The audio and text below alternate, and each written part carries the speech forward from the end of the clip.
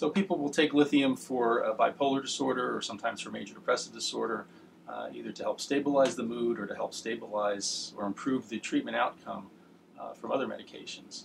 But lithium can be a little tricky to use, so we do a number of laboratory studies both at the outset of lithium treatment and while somebody is being monitored while on lithium.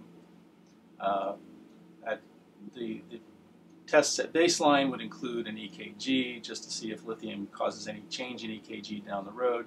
A pregnancy test, because there is a potential for a rare defect to occur if someone is pregnant and taking lithium. And you also check the creatinine, which is the standard blood test measurement of kidney functioning, and thyroid function, or TSH, thyroid stimulating hormone, as a baseline to see if your thyroid is functioning well. Once you've established these tests and you start on lithium, you're generally going to need to check your lithium level every time you change the dose, and about 5 days after the dose change to give it a full attempt to equilibrate.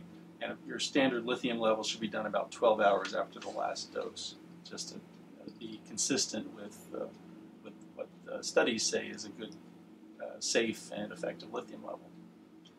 Once you've established yourself on a stable dose of lithium, that is, you have at least 2 blood levels in a row at the same dose that are about the same, then you can back off to testing your lithium level, your creatinine function, the kidney function with creatinine, and the thyroid function about once every 6 months. And somebody who's really stable, we might go down to once a year. We might increase the frequency of testing if there's some change in status. Certain medications can alter lithium levels and should lead to an increased frequency of testing.